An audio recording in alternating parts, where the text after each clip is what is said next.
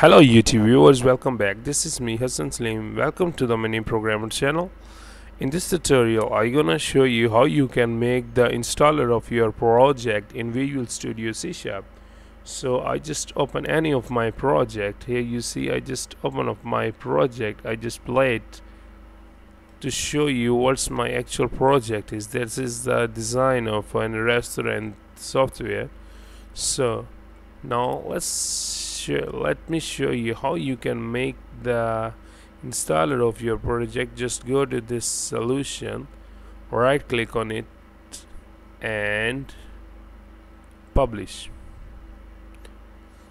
Here I select on the desktop my software, open, next, from a CD or DVD room, next, the application will not check for alright, next, finish.